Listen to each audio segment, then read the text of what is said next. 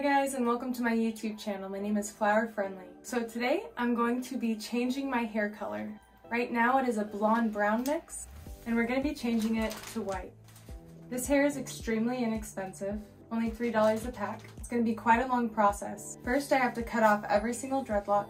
After carefully removing every single lock by cutting them at the point where my hair and the fake hair intersects. Then from that point, I'm going to carefully de-lock my entire head. After doing so, I'm going to bleach my hair, try to lighten it as much as it will allow me to, and then I'm going to tone it to try to get it nice and white, and then re-lock in brand new white hair. This process could take a couple of days, so wish me luck.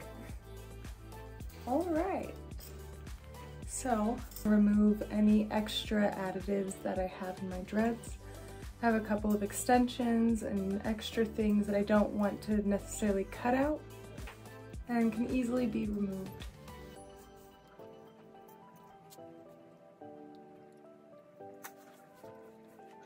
Now that the extras are removed, I can start cutting my dreads. I don't want to cut too high, so I'm going to give it a couple of inches where my hair starts.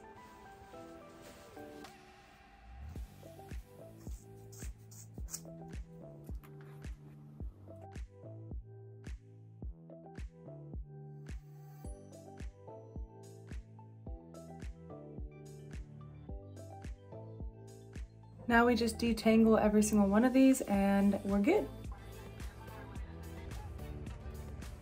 So my hair has turned out pretty good so far.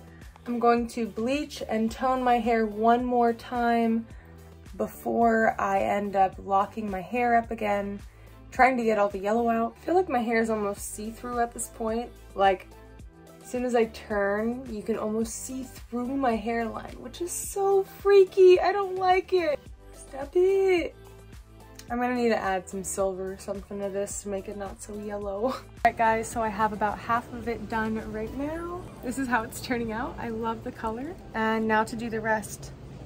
I just added tiny little locks on top and we're going to extend onto them. I tried to use toner as best as I could and the toning process took a little while. Alright, time to get back to work and get the rest of it done.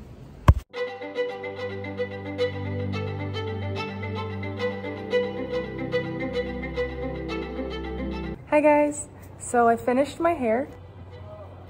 It's pretty long. I wanted to make sure that I did this all with synthetic hair. I knew how long I wanted to go and I didn't want it to be too heavy. I added a couple of fillers. Lorenzo helped me work on those so I could make it a little bit thicker because I did, again, shave off both sides of my head. This has been a really fun process. I really like it, and also I feel like I look like Kita from Atlantis. So I'm completely happy with the results. I'm definitely gonna have to lighten up my roots just maybe one more time with a good toner. But overall, I love the look, I love how it turned out, and I'm really excited to do more colors later in the future. But for right now, I'm really happy with this. I hope you guys enjoyed this hair transformation. Thank you guys again so much for watching this video. Bye guys, I'll see you next week.